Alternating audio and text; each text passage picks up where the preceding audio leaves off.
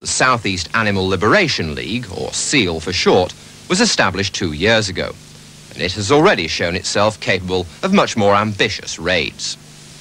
SEALL claims it can draw on support as and when it's needed, and often from surprising quarters. But even in the 60s, the issue had the capacity to spark off deeply felt passions not normally associated with the phlegmatic British character.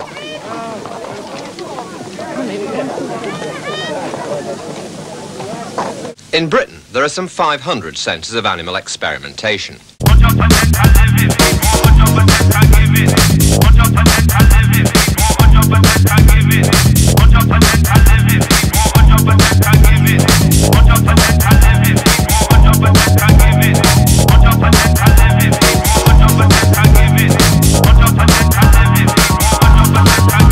In the twilight world of the animal extremists, passions are running high. Police have to enforce the law of the land. Since last February, specially appointed officers throughout the South have been engaged on a major intelligence gathering operation. By pooling this information, they've compiled a massive dossier on the extremists. And only last week, a special unit was set up to combat what the police perceive as a rising spiral of violence. Very many of the groups, the Animal Liberation League, the Animal Liberation Front as it calls itself, have upped the ante, if you like. They have increased the level of protest from passive demonstration at various sites to releasing animals into the wild and creating environmental havoc as a result, to attacks on premises, culminating, of course, in vicious, unwarranted and totally unjustifiable personal attacks on members of the public, politicians, scientists, etc. The balaclavas conceal young men in their late teens or early 20s. They want to end the use of animals in laboratory experiments, and they intend to use terrorist tactics to achieve their aims. This man told us that he has guns and explosives and that he's now prepared to use them. He said he would kill in the cause of animal liberation. This man says he's being forced to violence because peaceful methods have failed to stop animals being tortured in the laboratories. He too says he's prepared to kill in the cause of animal liberation. A terrifying prospect. What's more, the temptation to dismiss these threats as mere bravado has been dispelled by this week's attacks in the name of the animal rights militia. They were the latest in a series of such attacks in which the targets have been scientists who work in animal research centres like this one in Carsholt in Surrey. Over the last 12 months, several people working here have already fallen victim to the animal rights militia. Here in London, at Scotland Yard, a national team of senior police officers has been formed to monitor the growing menace presented to the public by attacks of this type. In charge of the operation is Deputy Assistant Commissioner Wyn Jones. He feels the public should understand the real threat he believes they now face. They must realise the extreme actions to which certain of these people are prepared to go, the lengths to which they're prepared to go to secure their objectives. And I think the prospect of increased personal violence is something that in 1986 we may well be seeing. It's the dissatisfaction among the uncompromising supporters of animal rights that seems set to fuel the threatening new militancy of 1986. In the South, the campaign will be built on strong foundations.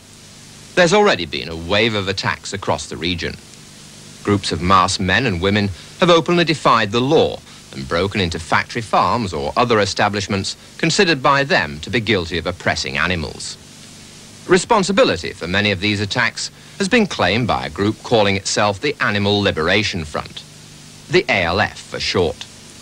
In the last 12 months, it's claimed more than 30 serious attacks on selected targets across the South, culminating in a firebomb attack on a fleet of butchers' lorries in Dorset just before Christmas.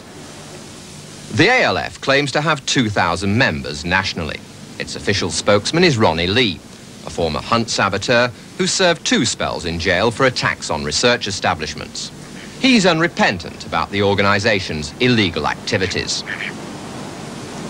Peaceful protest had been given 100 years opportunity to change things.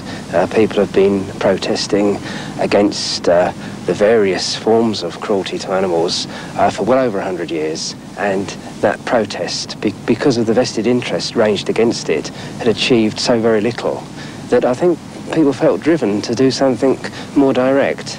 If people don't do that, it means that the animals are going to carry on suffering, and I would rather see damage done to property than suffering caused to a sentient creature.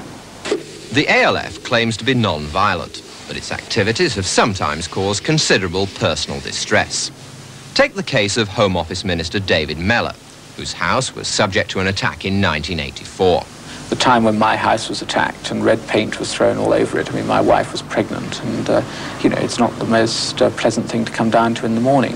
And I think it's unnecessary. I mean, why should someone like me be subjected to this sort of treatment just because I'm trying to hold the ring?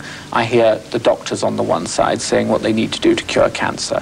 I hear the animal lobby on the other side saying what is needed to be done to protect animals. I'm just trying to do what I think any common sense person would want to do, to strike a fair balance between the two. But, you know, because I'm not in the camp of the extremists, my family has got to suffer for that. As far as the ALF is concerned, our targets are property. Our aim is to cause economic sabotage and to rescue animals. But in more general terms, what I'm saying is that as far as I'm personally concerned, if I heard about an animal abuser being injured, then I wouldn't have any sympathy for them, because my sympathies lie with the animals that they are abusing, because after all, the animals are innocent and the animal abusers aren't.